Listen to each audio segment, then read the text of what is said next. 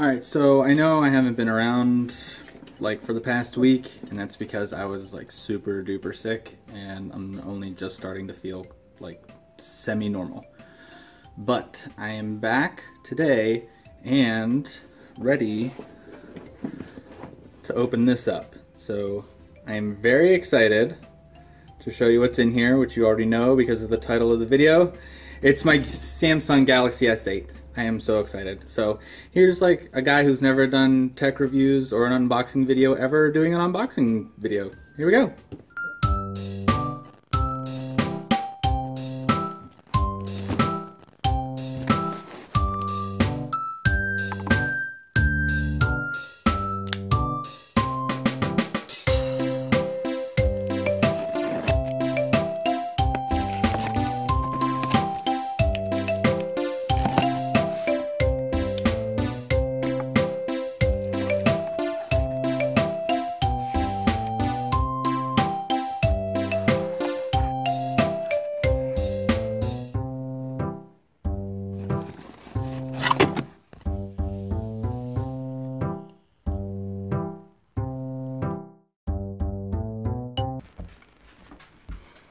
Alright, so I pre-ordered directly through Samsung, and I got the S8, and when I ordered I also got the choice of the Gear VR with controller or the extra $100 bonus package, which was the 256 megabyte SD card and the enhanced Bluetooth headphones, but I opted just to go with the standard free Gear VR with controller. So without further ado, here is the unboxing of my Galaxy S8.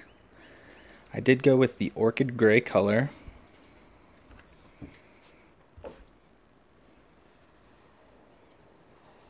Up here, like this. Oh, yeah. There it is.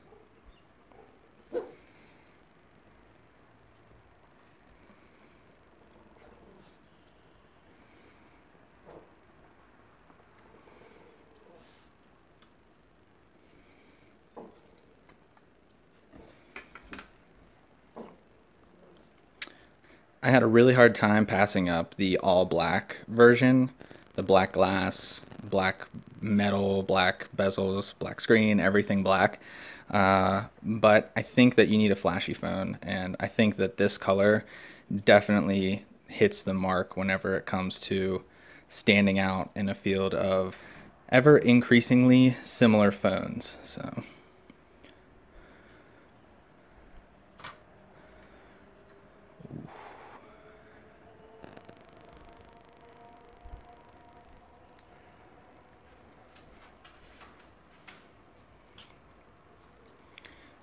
pristine.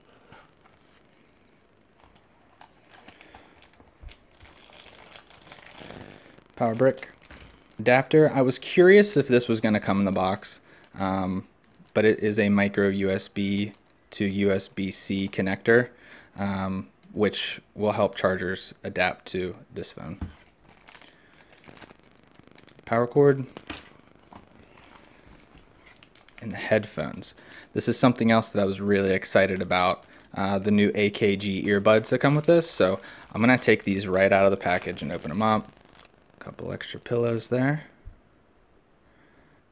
These just look really great.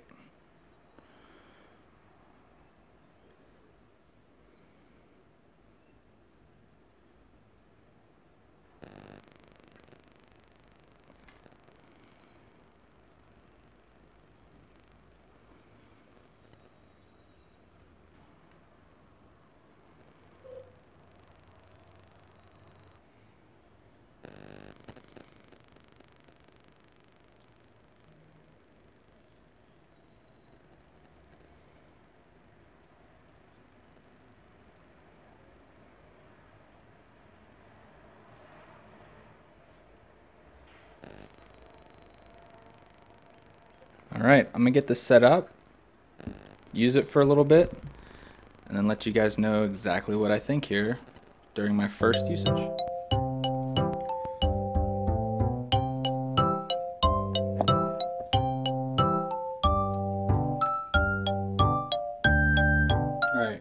So the initial impressions of this is that it is awesome. The edges feel great in your hand when you're holding it. It doesn't dig into your hand at all. I have the S6 Edge right now. A lot of people complained about the edges on that and also the S7 Edge. And now I understand what they're talking about. At first, I didn't think anything of it. I thought, there's no big deal. It doesn't dig into my hand. I think it feels really nice. But after holding this and using this, it feels amazing. Secondly, the screen is just gigantic. It's top to bottom. There's very little bezel there at all. The entire thing is screen. I went outside, it's bright and sunny out. I had no problems with the screen brightness on here, even with it at the default levels. I know that there is a mode where you can bump it up to increase the brightness to its full capacity, but they say that it will cut down on the battery life. But even without that, it looks great. Overall, I'm really liking this so far. It performs amazing. Everything is really quick and snappy. It feels amazing in my hand. It looks awesome. I haven't set up the fingerprint sensor yet, so I haven't tested that out. But initial impressions here over the past like half hour is that this thing's gonna be awesome. So I'm gonna use it a little more and then we'll come back.